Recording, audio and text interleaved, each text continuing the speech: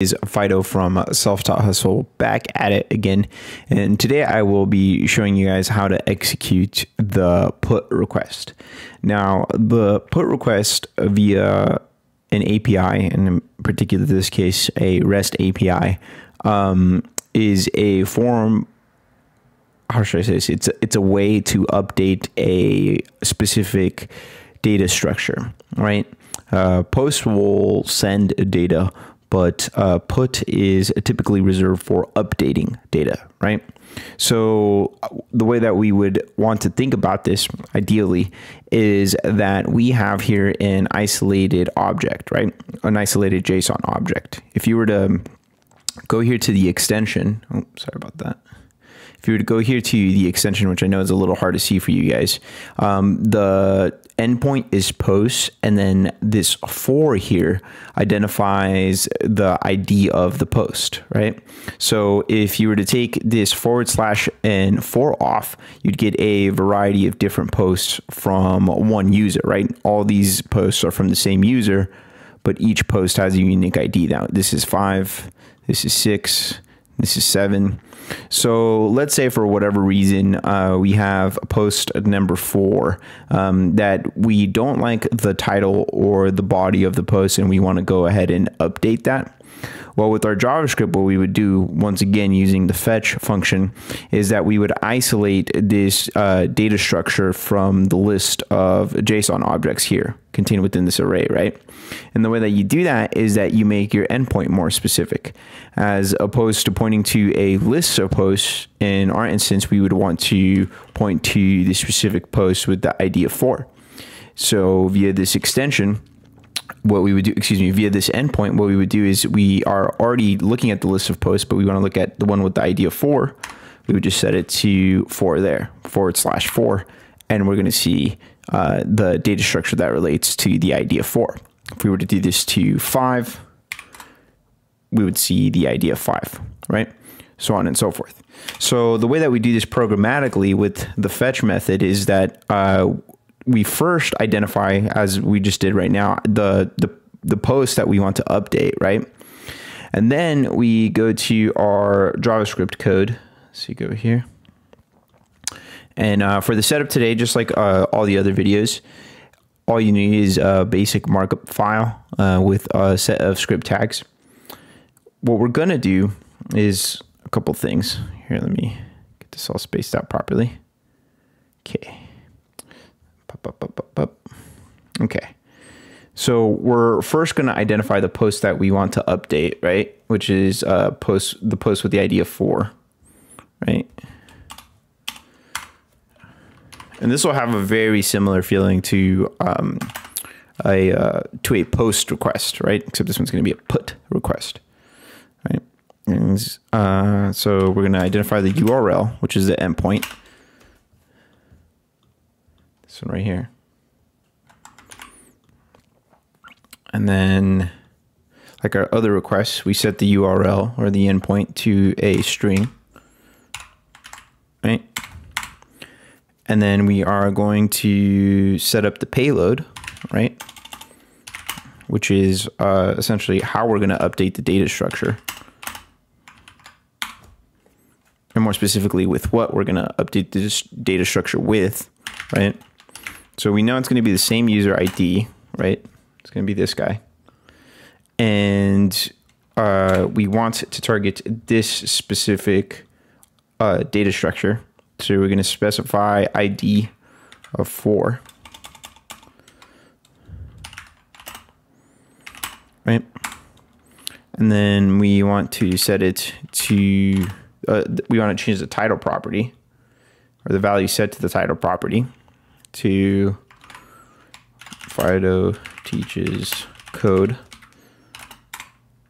and then body Fido loves teaching code, right? Cool.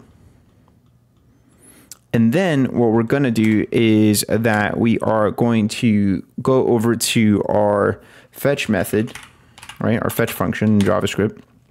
Then we're going to plug in our input as parameters, as value to the parameters that this function takes is going to be the URL, so the destination, so this specific post, and then and then the data that we're gonna send, right?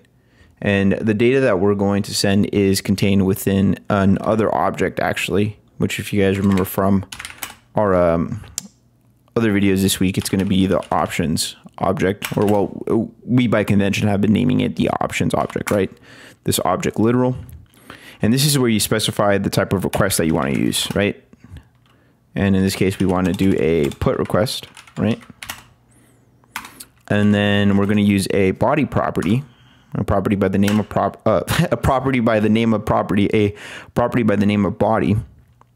And then we're going to use JSON dot stringify once again to pass in the data that we want to update that post with as a string, right?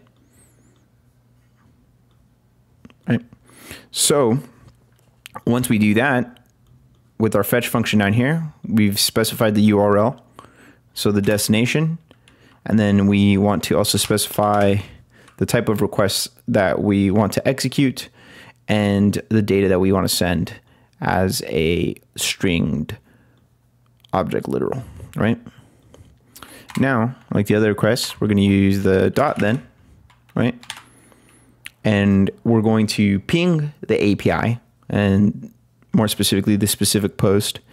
And like the other requests, we want to catch the response of the API, right? I'm going to pass it in as a parameter to an anonymous function. And then we are going to console log the status of the response, right? So what we're going to do is we're going to ping this piece of data here, and then we're going to catch what the API tells us. And we are going to look for a good status code, right? And if you guys remember for our last video, we're looking for a 200 status code to validate that the correct data has been updated, right? So we're going to go ahead and save this. We're going to come back over to our application, system one, and there you go. We have console logged a 200 status. So we have successfully identified the post that we wanted to update, right? We set up the data that we wanted to update this post with, right? We specified the type of request that we want, which in this case is a data update via a put request, right? Stringified the data, right? Pass it into the body property, and then use the fetch function to go to the API and this specific post, right? And update that post with the data that we sent it, and then we caught the response to validate that that post has been updated, right? Successfully, and it has. Now the thing again is that this is a simulated API, so it's not going to intake the actual data, right? It's not going to actually change the existing data here, but it gives us a simulation to tell us, hey, look, if this were a real scenario, you would have successfully updated the data, right? Via this put request. Now the thing is that we don't actually. I would check out the behavior of all the API, like the given API that you're working with, but we didn't necessarily have to set this up as ID of 4 in the payload, mainly because we already specified what we wanted to update here in the endpoint. So really, I mean, we could have completely restructured the way that this post would have looked like, right? So different APIs have different rules, right? But if an API had no rules on it, at a core level, it would be likely that you could just update. All you have to do is identify the given existing post that you want to update. And then because you've identified that, you can pretty much update it with a data structure, right? This object literal to look however you want it to, right? But a lot of APIs have rules as to how and what you can update in terms of when you isolate data structures like this. Just a little bit extra information there. But yeah, hope you guys enjoyed it. Let me know if you have any questions in the comment section below. Appreciate you, and I'll see you next time.